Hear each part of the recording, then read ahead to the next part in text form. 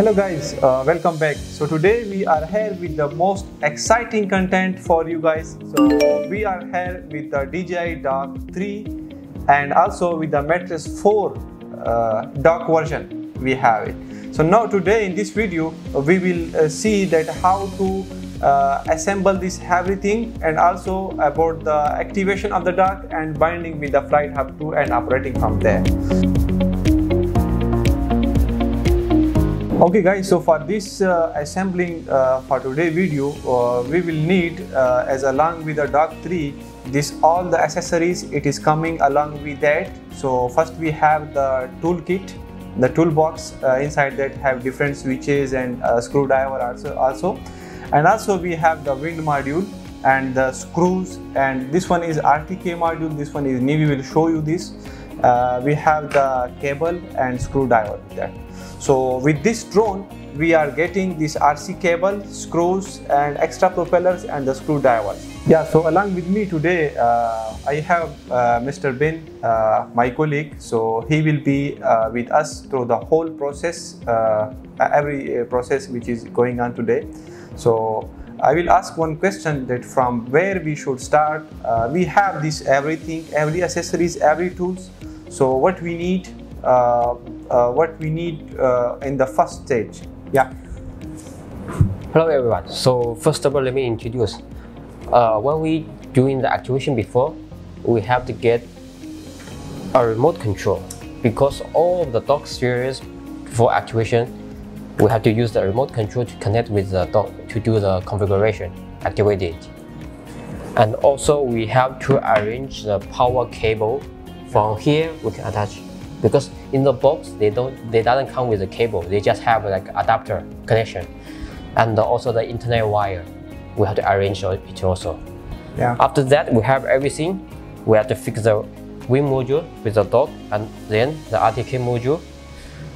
After that we will put the drone inside of the box, yeah, to charge it and activate it, bind each other, then link to the flight hub 2. As we see in the previous dock version, Dock 2, so it is being activated with the RC Pro Enterprise series. Yeah. So this one is currently using the RC Plus 2. So can we do it with the previous version also? No, it will be work only with this new version RC2. And there is two types. One is for like M300, M350, the big one, black color. This gray color, new version for the mattress 4 series. Yeah. So it will be different. We have to make sure we get the new version, then we will work for the dock. Otherwise, maybe you bring the wrong version, we go to the site to activate it, it will be not working. So we will lose the time for that. Just make sure for this. Yeah, okay. This is perfect. So now let's start the process of fixing these modules on the dock. Let's see. First of all, we are going to fix the wings module.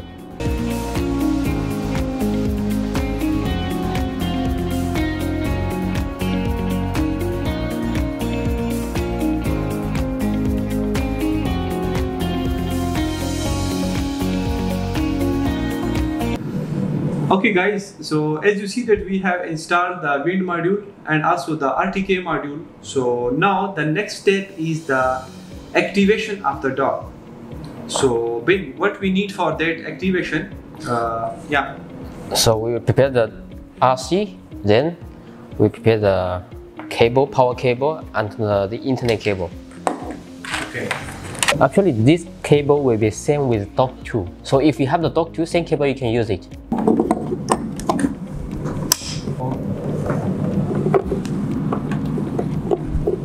Yeah, connection is done.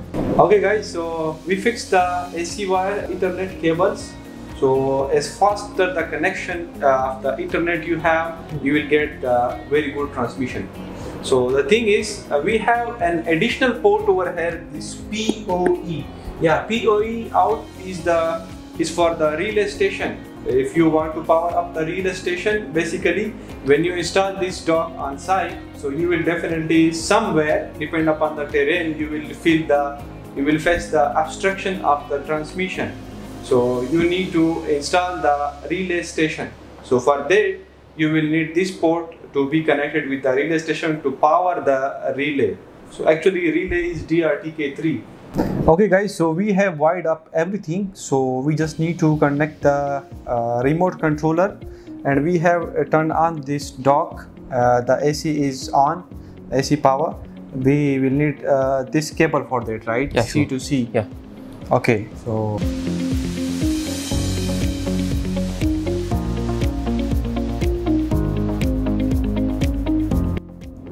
okay guys, so as you see, this one is now in the configuration status, so the remote controller will be connected with this. So as you also see the buttons, the lights of the dock, so it's changed to completely blue, continuous blue.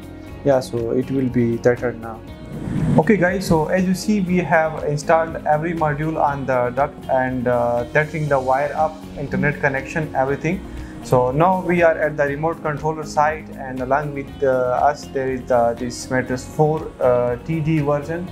So first we will activate this. Okay, so first we will bind this drone with the dock, we will activate it, and we will also connect it to the flight hub. Yeah, so let's see. Yeah. So first of all, we have to turn on the battery from the drone and the remote. Okay. Then we bind it. Now we are going to activate it.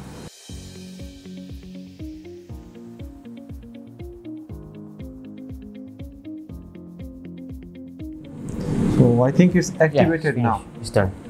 We need to update the soft firmware. It's necessary.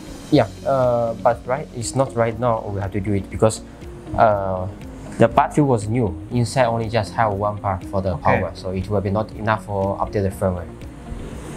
Yeah, it's already, I think it's only 20% remaining. So Yeah. first we will put inside the dock, and then we will upgrade the firmware. Yeah, so let's proceed with the dock. Okay guys, so as you see that we have activated the drone with this RC+2 using our one account. So we will use the same account for the dock activation, but in the Dock 3 the one thing is changed which you should focus on. It uses the DJI Enterprise app, which is working on the Android devices. Yeah, so we have that application, so let me show you. So this one application you have to install on your Android mobile phones from the DJI app website. You can also download it from there. So before we were connecting the cable with this controller, now this time we will connect just with this mobile phone Type-C cable. Okay, so it supports this type of cable. So and then from here we can activate the dock. And also the account which you used for this drone activation, you should have to use to log in with the same account for Enterprise app. Yeah, so let's proceed with this. Yeah, Ben, you can continue with that. Sure. So we need to put the drone inside the dock, or that is later because when we activate the dock, it will be mentioned we have to we have to power off the drone first of all. Okay, so first we have activated the drone, then we will activate the dock separately, and then we will bind both the systems together, and then we will connect the system to the flight hub. Yeah, this is working quite pretty well. So now the activate is done, so we will continue to open the dock cover.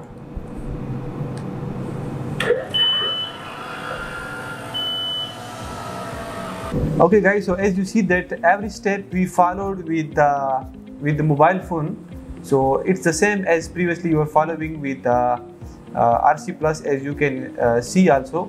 So now we have activated the dock.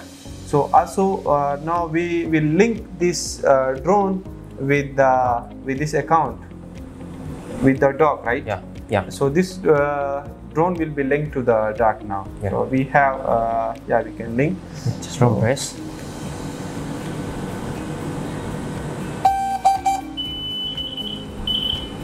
Yes. Yeah, it's linked. so it's linked, right? Yeah, it's linked. So now we put the information for the flight hub.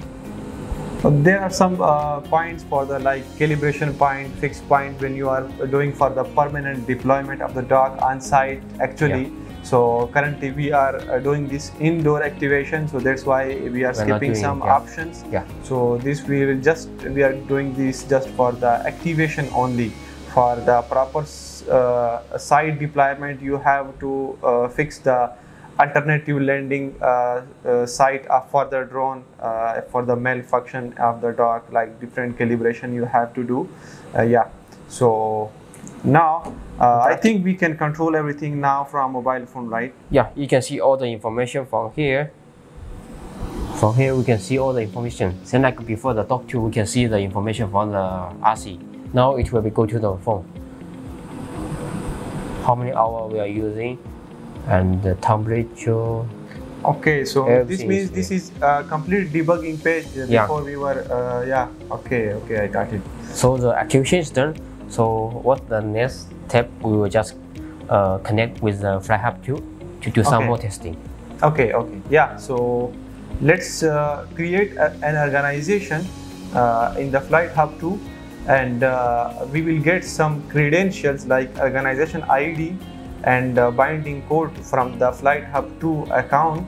So we will put that credential inside our system, so it will be binded together. Let's close the dock cover.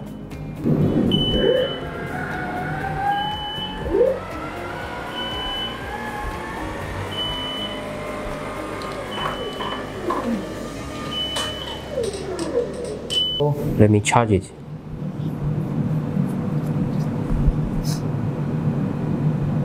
Charge start here. So now we are going to charge the drone. Yeah, so as you see that from the enterprise app, we can control the whole operation of the dock, like its configuration. We can start the charging, we can charge the aircraft, we can charge the dock also, and we can open and close the cover. We can start the heating and cooling like that. Yeah, so this debugging mode we can configure it from mobile phone. No need to have a separate RC for that. Yeah, so this complete thing we can do. So now let's switch to the Flight Hub 2 page, and then we will start binding this system with the Flight Hub 2, and then we will control it from here, because this whole system is for the remote operation. So finally you will need this Flight Hub 2, so from where you will ultimately control this system. Yeah, so let's go to the Flight Hub 2 and then. Okay guys, so we have created an organization in the Flight Hub 2, and from that devices option we get the credentials like organization ID and the name of the organization, and also the most important thing, the binding code. Yeah, so we will go to the mobile application as the enterprise application, and then we will start reconfiguration of the dock from there, and then we will put our this credential of the Flight Hub. Yeah. Okay, let's do it. We'll open the dock cover.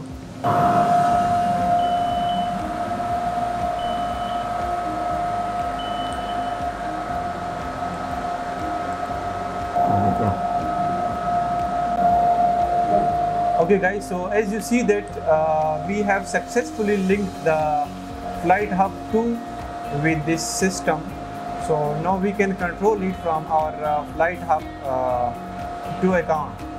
So yeah, as you can see over here, so we will confirm that. Yeah, over here we have two docks, Dock 2 and Dock 3. So currently we have this Dock 3 version. So we will go to the device maintenance. So the same page which we were getting on the enterprise application, we can also do it now over here. So we will go to the remote debugging.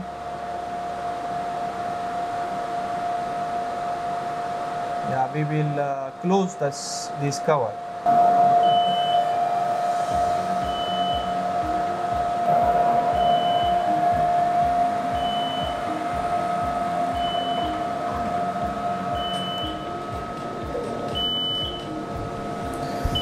Okay guys, so as you see that this whole system is working quite well and quite efficiently. So first we activated the drone, and then we activated the dock, then we bind this system together. and then we connect it to the Flight Hub 2. So the ultimate solution is to controlling from the remote location, like from the office you can control the system on site. So now this is completely tethered with the wire connection, AC and internet connection also.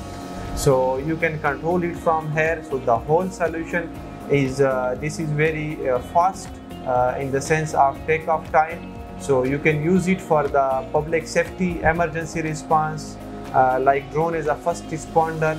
So for patrolling and also for the search and rescue operation you can use it. Okay, so in the next video we will go to the site and we will show you what functions you can get using Flight Hub 2 and what feature you can explore. So we will show you everything on the site in the next video. So stay tuned with us, and thank you, Bin, for joining with us. Thank you so much.